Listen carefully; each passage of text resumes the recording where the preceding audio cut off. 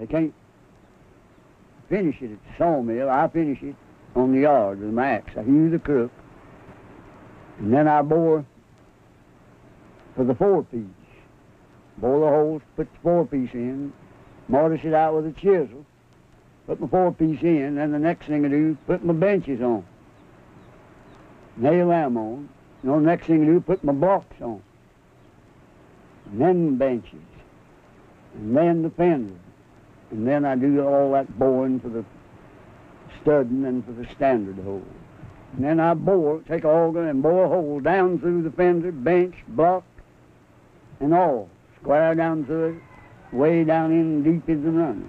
And then drive a locust peg in there about as tight as it'll drive without busting it.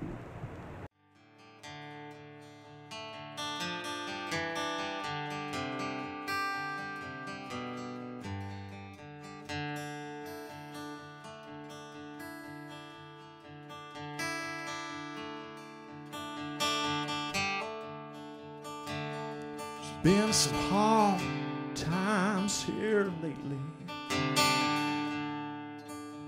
This ain't our home no more.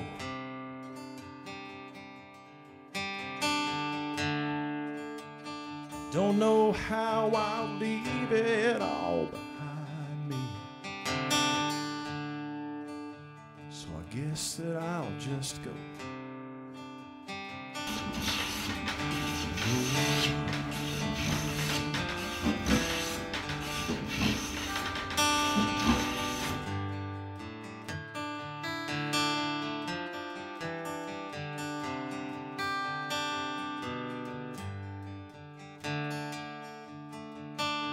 Life is starting over. The country life is through.